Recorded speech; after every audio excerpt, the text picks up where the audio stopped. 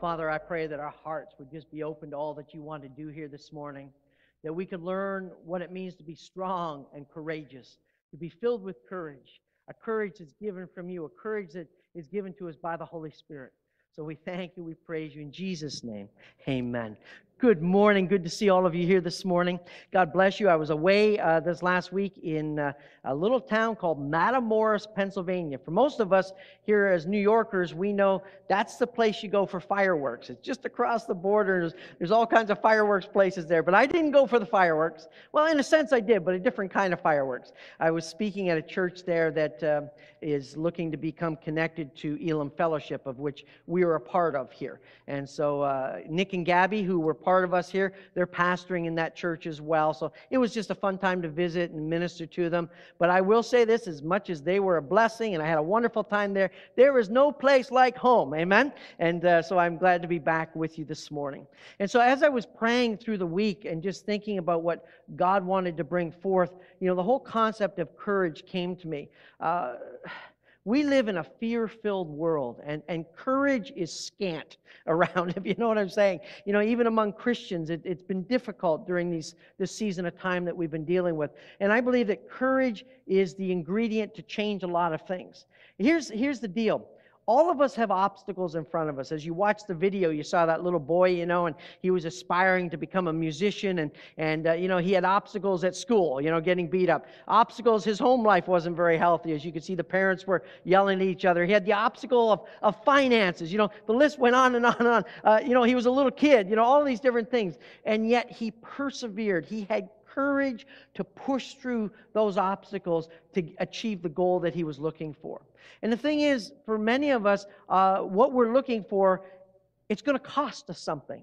And it takes courage to pay the price at times. And sometimes we look down the road and we're like, I could never do that, or I could never become that. But here's the thing. We have to look right now and say, how can I become that? And begin to make those choices now to see how God can help us and enable us to get there. You see, each one of us have goals in front of us, but there are obstacles in front of those. I think there are many here, maybe you want a better job. But for that better job, you need this certain degree. That means you got to go back to school. You see where I'm going with it? There's an obstacle, right? And you have to make the decision. Am I going to do what I need to do now to get what I believe I should have later on? And it's the same in relationships. The list goes on and on, for that spouse that you're looking for, if you're a young person. There's things that you need to do now in preparation so that when that future spouse comes along, you're ready for that connection to happen, that godly connection. So it goes on and on and on, these obstacles that are before us. But here's the thing, and if you don't remember anything else, remember this, that obstacles to us in the eyes of God are opportunities. And if we begin as believers in Christ to see obstacles as opportunities, we begin to change that mindset that's in our lives. I'm telling you, it's a life-changing experience. Instead of when something comes out, it's like, oh no, I can't believe this is happening. Oh God, why did you let this happen? And those kinds of prayers and that kind of whining and whinging and complaining, listen to me, that will get you nowhere other than just in a pity party in a pit. That's where you'll be. But rather, when that obstacle comes, it says, man, this is something that God can be glorified in. This is an opportunity to overcome, and it can become, this test can be part of my testimony of God's faithfulness and goodness and love. So often, our biggest battle isn't out there. It's not the obstacle we're seeing. It's the battle that happens inside of our minds to make a decision to do what God's called us to do. And so I encourage you today to begin to ask the Lord, help me to adjust what's going on the inside. Your circumstances may not change very quickly on the outside, but I'll tell you something. When you change positionally and you see those obstacles as opportunities, let me tell you something. You'll be whistling a tune during the day.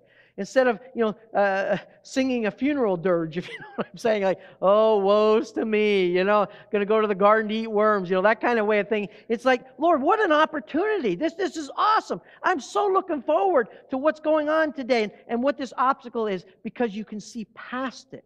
You see, God in heaven sees past every obstacle in your life. That's why He sees it as an opportunity. So let's be seated with Him in heavenly realms. But I want to talk to you, and all of that is, in a sense, an intro to the whole concept of courage. I believe it's an ingredient that all of us need more of. including myself. Amen? Everyone with me on that? You need more courage? All right, well, then this message is for you today. So let's define the word courage, from the Webster's Dictionary. And here it is. It's the ability to do something that frightens you, or its strength in the face of grief and pain. Let me just read that to you again, and it's up on the screens. The ability to do something that frightens you, strength in the face of grief or pain. Here's the thing. You need courage when you're afraid. You need courage to step forward when you feel everything within you says run the other way. That's what courage really is. And that could be external or internal, right? We need courage to deal with life. Our job, our school, our relationships, all of those things. We need courage for that. But we also need courage on the inside to change our way of thinking. Jack Hayford made this statement, and it was kind of an odd statement, and he said this: we need to learn to disagree with ourselves. We need to learn to disagree with ourselves. In other words, there's a part of the old person in us, our unrenewed part of our mind, that wants to do things a certain way. And for us as Spirit-filled believers that want to move forward and excel in God, we've got to disagree with that old person. We've got to say, no, I'm no longer going to think that way. I'm no longer going to do that anymore. And I'm going to move forward and do what God's called me to do. So we need to learn to disagree with ourselves and in a sense, the old self. Amen? The new self you want to agree with. You want to agree with what the Spirit of God is saying on the inside. There's a continual battle going on in our lives. Okay, that all sets the stage to where we're going in Scriptures today. We're going to be spending the bulk of our time in the book of Joshua. And so if you're not a Bible-looking person, here's where it is. It's right after the book of Deuteronomy and before the book of Judges. And so if you could find it, my page, I can tell you the page in my Bible, but that's not going to be much help to you. Page 194 in my Bible, but I can guarantee it won't be the same in yours, especially if it's an app. So book of Joshua, I'm reading from New King James Version. And there is so much to learn from this portion of Scripture. And I believe that God is going to be speaking to all of us. I know He's spoken to me already, and I find that as I begin to verbalize these things, I learn even more on the fly, so to speak, as we're just speaking together. I have those aha moments happen on the inside of me. So if you got to Joshua, I hope you got there. Joshua chapter 1, verse 1. After the death of Moses, the servant of the Lord, it came to pass that the Lord spoke to Joshua, the son of Nun, Moses' assistant, saying, Moses, my servant, is dead. Now therefore arise, go over this Jordan, you and all this people, to the land which I am giving to them, the children of Israel. Every place that the sole of your foot will tread upon, I have given to you, as I said to Moses. Verse 4, from the wilderness and this Lebanon, as far as the great river, the river Euphrates, all the land of the Hittites, and to the great sea, towards the going down of the sun shall be your territory. No man shall be able to stand before you all the days of your life. As I was with Moses, so I will be with you. I will not leave you nor forsake you. Be strong and of good courage, for to this people you shall divide as an inheritance the land which I swore to their fathers to give them. Only be strong and very courageous, that you may observe to do according to all the law which Moses my servant commanded you. Do not turn from it to the right hand or to the left, that you may prosper wherever you go. This book of the law shall not depart from your mouth, but you shall meditate on it day and night, that you may observe to do all according to that is written in it. For then you will make your way prosperous, and then you will have good success. Verse 9, have I not commanded you? Be strong and of good courage. Do not be afraid, nor be dismayed, for the Lord your God is with you wherever you go. So as we look at this, first of all, it's in the Bible. It's thousands of years old. And for some of us, we read that and like, okay, great. God's talking to this guy from thousands of years ago. What relevance can that be for me today? Okay, let me tell you something. In every way, all right? Now, there's a couple things I want you to know in advance. First of all, this is a historical book. In other words, what we're reading isn't some fairy tale or some myth. It really happened. And so we need to understand that. And when we look at Old Testament history of what God has done, that gives us learning to understand how God interacts with His people. Is there any children of God here? I hope so. all right? So as a child of God, how God acted then, because he changes not. He's the same yesterday, today, and forever. So how he acts and interacts with his people then is how he interacts and acts with us today. And we need to understand that. So that's one reason why we need to read this. But here's the thing. The Bible also says that the Old Testament is a type or a shadow of the New Testament. In other words, we see all these different things happening in the natural, all right? Because here they are going from one place, crossing the Jordan River to go into the land of Canaan, the land, that God had promised. And it was a physical land. They were literally crossing a real river with real water. And so they're doing all that. But here's the thing. For you and I, the Bible talks about the fact in the New Testament that we have a land of promises as well, that we have an inheritance. And it's not the physical land. We shouldn't all be uprooting and moving to Israel, all right? But the idea is that God has given each and every one of us precious promises, and they're an inheritance for us. And so in this, as we look at the type and the shadow of the natural part here, God is showing us how we can enter into our promises. And that's really what I want you to see here today. So we got a natural story, but for us speaking of spiritual truths. And this is just so important. I believe God's got a lot to say with this scripture. So what I want to do is just look at a couple of these verses that I read. I always like to kind of read it through so you kind of get the picture of it, if you know what I'm saying. So giving you some background. The children of Israel were in exile. They were in Egypt for a little over 400 years. Moses led them up out of Egypt to go towards the land of Canaan. They were in the desert, in the wilderness for 40 years. And then Moses died. And then Joshua, his assistant, takes over. So they're literally just at the edge of going into the promised land. And then I read this account. And that's where it is in history, okay? How many of you are on the edge of promises being fulfilled in your life? And maybe you've been waiting a long time and nothing's been happening. It's like, God, what the heck? Why? You might even not even use that word, but we're in church, all right? What the heck? Why isn't this happening? And here's the thing. I believe there's some answers here for you and I to help us to enter into the promises. And so with that in mind, let's just look at verse 1.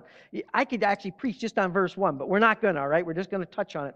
And it says, after the death of Moses, the servant of the Lord, it came to pass that the Lord spoke to Joshua. Okay, this is huge. It came to pass. What that means, some modern versions say, after many days. Can I tell you something? That if you expect God to be speaking to you like every second, okay, God, what do I do here? Okay, God, what socks do I wear this morning? Okay, God, do I drink orange juice or apple juice? Come on. You got a brain, okay? Function. Do the things you need to do. Match your socks, match your shoes, get your wife to help you, in my case, to dress because you don't know what you're doing, all right? So the point is, just function. Live life. Live it for Jesus, but realize that it may be after some time that God will speak. Sometimes we read like the book of Acts and we see the Apostle Paul and it seemed like, okay, this day God did this and the next day he did this. Can you realize this, that the book of Acts is over 30 years? That means that Paul was in one place for a couple of years. We never even heard what he said or did. Yet what did he do? He lived for Jesus. And that's just so important. Right at the opening verse, that sometimes you're at the edge of your promises. Here's the thing. You might not be hearing anything specific about what God's telling you to do or how to do it, but live for Jesus. All right? In other words, live each day honoring Him and glorifying His name so that when it does come to pass, God begins to speak. Because it said, after many days, it came to pass that the Lord spoke to Joshua. Let me tell you something. He will speak. There's a promise in one of the prophets makes this statement that over a period that God won't tarry, but in His time He will speak. In other words, God's never early. He's never late. And we just need to be ready with a ready ear, a ready heart when He does speak. And so He speaks, finally speaks. So some of you might be at that place where you're tarrying. You're waiting. Can I tell you something? He will speak in His time. Amen? Okay, so jump down to verse 3. God says this to Joshua. Every place that the sole of your foot will tread upon, I have given you, as I said to Moses. All right, this is just so cool. As you know, if you've been with me any length of time, I like to study out the original Hebrew in the Old Testament and the Greek in the New Testament, because that's how the original Bible was written. And here's what it says. In the original, when it says every place that the sole of your foot, that word place can actually mean physical place, or it can actually mean a state of your mind. Oh, see, all of a sudden now we even have in the Old Testament showing us the seeds that this isn't just about a physical thing. This is about an emotional thing. It's about where you are on the inside. And literally that's what it says. Every place that the sole of your foot will tread upon, I have given you. So here's the deal. Each one of us have strongholds in our mind. Each one of us have places and areas on the inside of us that are kind of no-go zones in a sense. And God is saying you need to tread your foot on that. You need to move into that, and you need to begin to conquer these areas. Now, that still applies in another way. Some of us need to conquer some external things as well. You maybe need to go back to school to get that degree. You know, you may need to change jobs, and you're comfortable, and like you don't even have to think at the job you're at now. You know what I mean? You've been doing it so long, you just kind of put your brain on autopilot, and then like at 5 o'clock, you're, oh, well, it's time for me to go home. You don't even have to think about it anymore. You know what? Maybe God wants to challenge you to do something that causes you to think a little bit. Can I tell you something? God wants, listen, your job is not supposed to just be a place to get money to go do something else. Come on now. If that's what you're living, begin to pray and ask God for wisdom that your job can be part of your passion, a part of your calling, a part of your Holy Spirit experience, rather than I do that so I can do this over here. Now, there are times that we need to do that, and I get that. But don't look at your job like that. Don't look at going to school like that. Don't look at being at home like that. But see it rather as the whole package that Jesus wants to be a part of everything in every part of your life. Amen? That's for free. I just went off on you. Sorry about that. Anyway, so I got to get back to where I was going here, all right? So, every place that the sole of your foot will tread upon, I have given you. In other words, God has these promises. And a little later on, he talks about the inheritance. I'm just going to give this to you right now. Again, you remember this. This is really good. God has given each and every one of us an inheritance. An inheritance of what? Promises. Here's the thing. There's a big difference between having an inheritance, one spoken to you, because, in fact, the Bible even is called the Old Testament and the New Testament. The old will and the new will. So all of these are promises contained within here. But here's the thing. There's a big difference between being promised an inheritance than occupying that inheritance or living the promises. And that's what God has called you and I to do. Not just to hear about it in the Bible and say, oh, that's a wonderful promise. Oh, thank you, Jesus, for that promise. And meanwhile, you're living a life of misery. You're living a life of missing out, and you're not experiencing those promises. And there are some Christians that say, well, all those promises is for when we get to heaven. Well, if that was so, then why does he tell us about it now? Why doesn't he say, in heaven, this is what's going to happen? He doesn't say that. He says we're to experience these things here and now. But here's the thing. Got to take a step forward. We got to take that step of faith forward and occupy the land of promises. And in our lives, that means occupy the areas in our mind that are holding us back from what God's got for us. Are you willing to have courage today? Because God tells Joshua 3 times to be strong and courageous. In fact, he says, be strong and very courageous, we're going to read about. So here's the thing. For you to occupy what God has for you to experience the promises God has for you, it's going to take strength and courage. Without it, you will not be able to. And this is the ingredients right here. All right, so let's go on. Verse 5, no man shall be able to stand before you all the days of your life. So as I was with Moses, so I will be with you.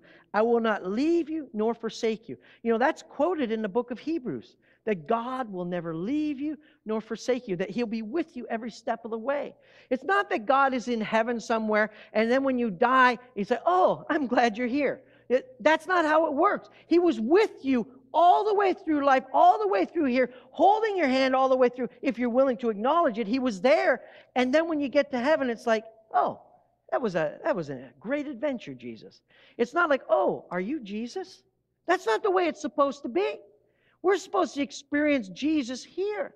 He's given us the Holy Spirit to live on the inside so that we can experience everything for life and for godliness right here and right now. God is just so awesome. And so going to heaven is like going through one door to another. It shouldn't be this huge, drastic change because we should be experiencing his inheritance here. So when we get there, it's just like some finishing touches. That's all. Okay. Verse 7. He says again, only be strong and very courageous, that you may observe to do all according to the law which Moses my servant commanded. Do not turn to the right hand or to the left, that you may prosper wherever you go. You know, that word prosper means to have good success. It doesn't necessarily mean become filthy rich. It can mean to be wealthy physically. I'm not trying to take away from it, but I'm not saying that's the main purpose of it. In other words, for you to be able to wake up every morning and say, no matter how much money's in your account, no matter what else is going on, to be able to say, Lord, I'm just so grateful I'm one of your children. I'm so grateful that you've set this day ahead of me and you've got a plan, and it's an awesome plan. And I look forward to what you're going to do. Give me wisdom to connect to that plan. That's the kind of success that God wants you to have. Now, again, will God provide for your needs? The Bible says that none of his children should ever be caught begging for bread. You know what that means? He'll provide for you. As you're doing the things you're supposed to do, he will make a way even where there seemeth to be no way. That's just the goodness of God. That's just who he is.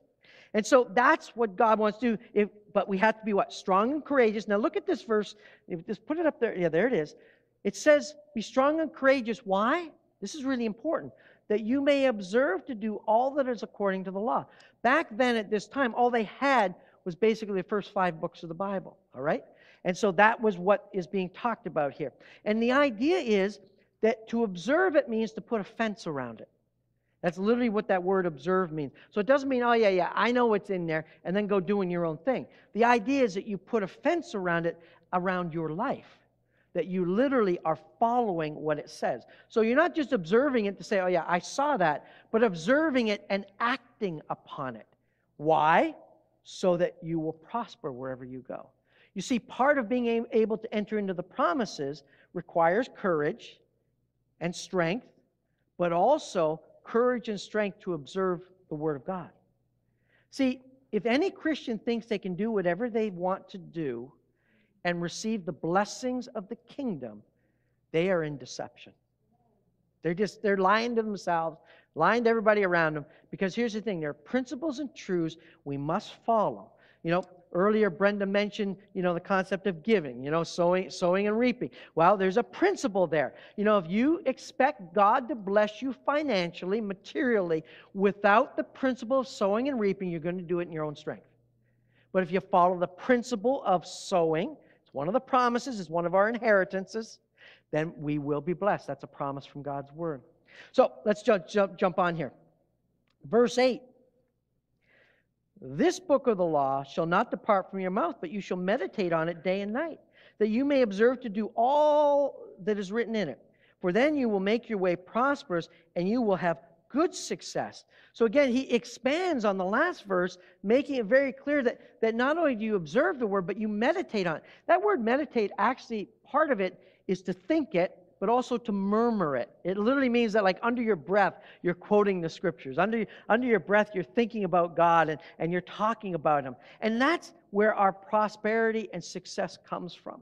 Okay, and then he finishes out in verse 9. Have I not commanded you? Be strong and of good courage. Do not be afraid, nor be dismayed.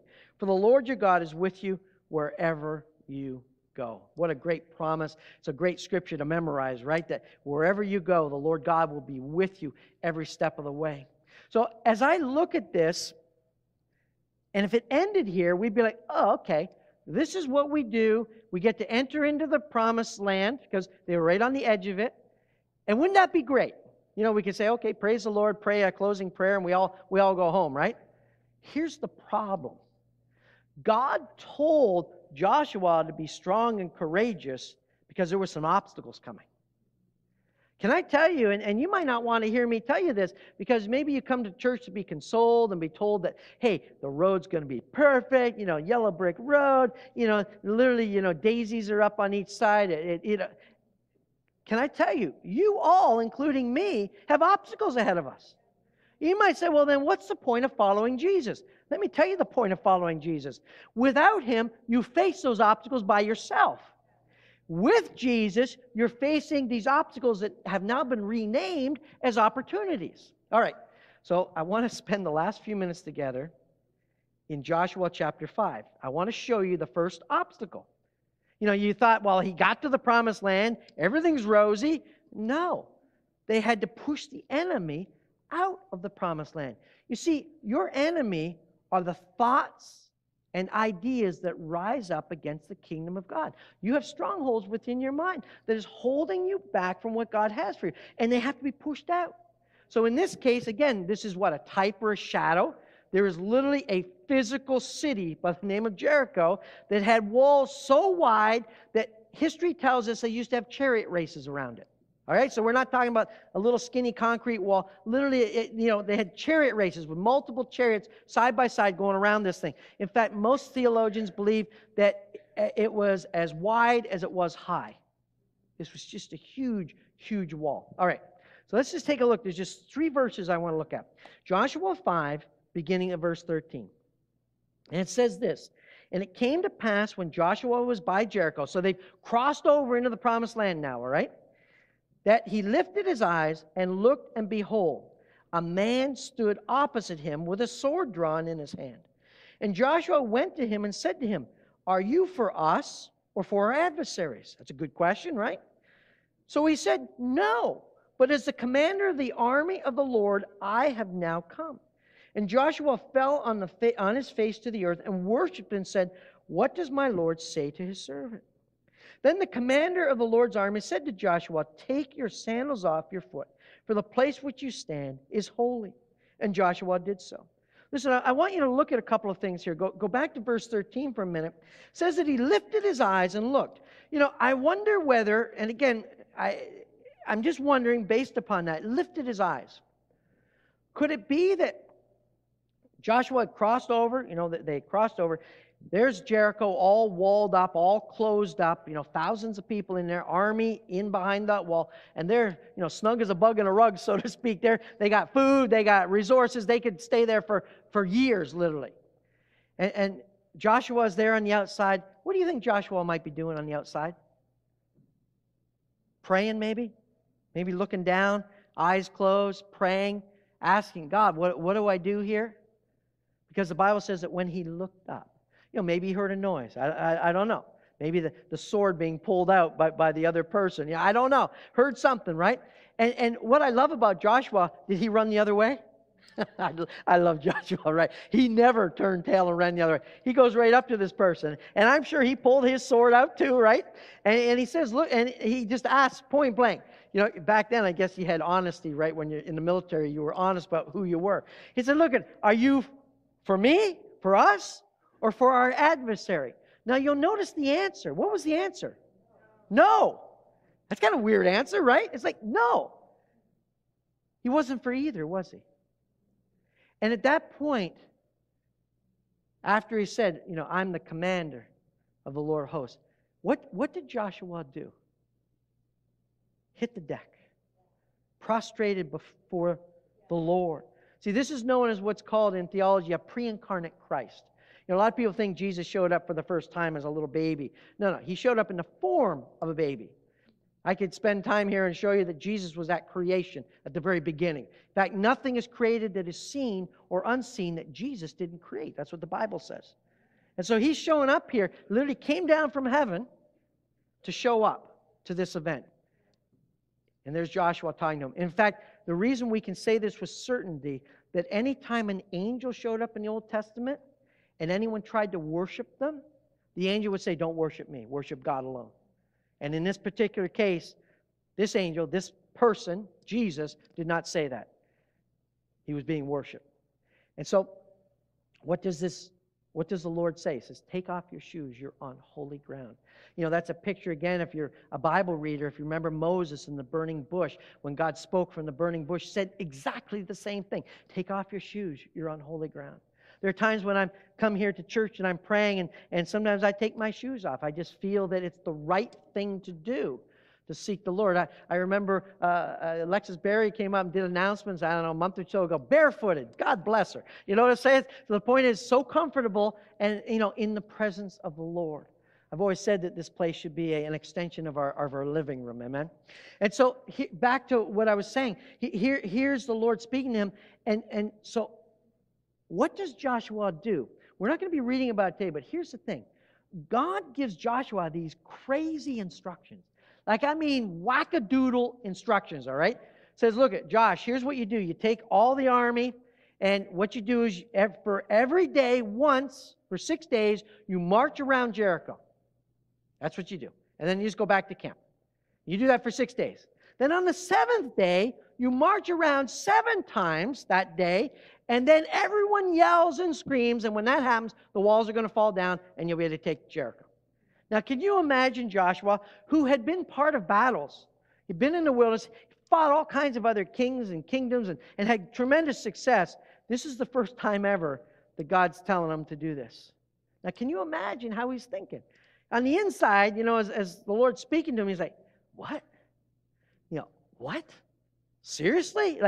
But here's the thing. He knew enough through the strength of his relationship with the Lord that regardless of how he felt, regardless of how he thought it was crazy, that he knew to follow the Lord will always work out. And so we see, and you can go on and read, it's an incredible account. They get the victory, totally just destroy the place. And it's just an amazing victory. So what can we get out of this? And this is what I want to leave you with right now. I want to leave you with what I call 2 key points in this. And here's the first one. Do you have the courage to bow the knee to the one greater than yourself? See, as I look at Joshua, it takes a tremendous amount of strength and courage to bow the knee, to acknowledge that there's someone smarter than you, someone better than you, someone that knows your future. Are you willing to have the courage to bow to the one, to Jesus? Are you willing to do that? That's a very serious question. And then the next question goes along with it, and it's this. Do you have the courage to obey what he tells you to do? And as you look at Joshua, first of all, he had the courage to bow. He knew. Listen, the guy's a warrior. He had won tremendous victories. And here he is when he hears that it's the Lord. Hits the ground in submission. Takes his shoes off, which was a sign of being the lowest of servants in that day. That's what it means. He realized his position. Do we realize our position? That to have the greatest courage of all is to be willing to accept that God knows better than we do. That's a big step for most of us. I know it is for me. I still at times say, God, I got this. What an idiot. Not God, me. You get what I'm saying? What an idiot. I had this happen just a couple of days ago. And it was horrible. Here's what happened. I was on my phone. I was going to send a text to someone to encourage them, right? So I'm flipping through my phone, the contact thing to find their name. And I saw another name. And God spoke to me and said, contact them right now and let them know that I love them, not me, but that He loves them, and that everything's going to be okay. You know what stupid me did? I'm like, yeah, okay, God, I'll get to it. And I went back to what I was doing, and then I got caught up watching some stupid YouTube video after that, and a bunch of other stupid stuff. I don't even remember all the stupid stuff I did. So then my daughter calls me and says, you know what just happened? This is like an hour later. She goes, and she names the guy, says, his house is burning down right now. And I could hear the alarm, I could hear the fire trucks going by my house. So, then I sent him a text, said, oh, I'm sorry to hear what's going on, praying for you. Wouldn't it have been more powerful if you got the text in advance that said God is with you no matter what's going to happen? Can you imagine the opportunity I missed because I thought I knew better? I wasn't willing to bow the knee in 100% submission. I missed it. I don't want you to miss that. That was a God moment that Jesus could have been glorified. It makes my hair stand up. It's just like, that just was amazing. It could have been an amazing move of God. That person would come and say, man, how did you, listen, I don't know nothing. God knows everything. And God wants to be with you there. That could have been a life-changing moment for that young man and his family. Now, just so you know, everybody was okay. Everybody survived the fire. But what a horrible, I'm giving you this bad example. Why? So you don't do the same thing. So that when Jesus shows up and his sword is drawn and he's asking you to do something, that you'll hit the ground and say, Lord, what do you want me to do? And that when he speaks, you just do it. Whatever you're doing is secondary. Whatever's going on is unimportant compared to what God is telling you to do. So he can get the glory. And you get to be part of advancing the kingdom. It's just so much fun. So are you willing to have the courage today? Let's stand together as we close in prayer. Are you willing to have the courage to bow to the one that's greater than you? You know, my prayer is that all of you know Jesus as your Lord and Savior. Obviously, that's the first thing you have to do just to accept Jesus, is to acknowledge Him, to bow the knee to Him in a sense and say, Lord, I accept you into my life. What are you doing when you do that? You're accepting the fact that He is a greater one than you. So great, in fact, that He gave His life, amen, so that we could have life. But then the next step is, are we willing to do what He's called us to do? You see, as we read those scriptures in Joshua 1, verses 1 to 9, it talked in several places about following the Word, about meditating on it, about guarding ourselves to do what it says so that we can be blessed, be prosperous and successful, as Scripture says. So just with every head bowed, I'm just going to ask this question. How many people want more courage in their lives? You know, my hand's up. I see hands raised all through the sanctuary. You can put those hands down. Well, I've given you some ingredients. I've given you a template. And part of it is just to be willing to acknowledge that God isn't going to side with you, but you need to side with Him. That's just so, so important. And then as you do that, to have an open heart to follow His direction that He might be glorified. Father, I thank you for every person here. I thank you for those that will be watching the service at the second service.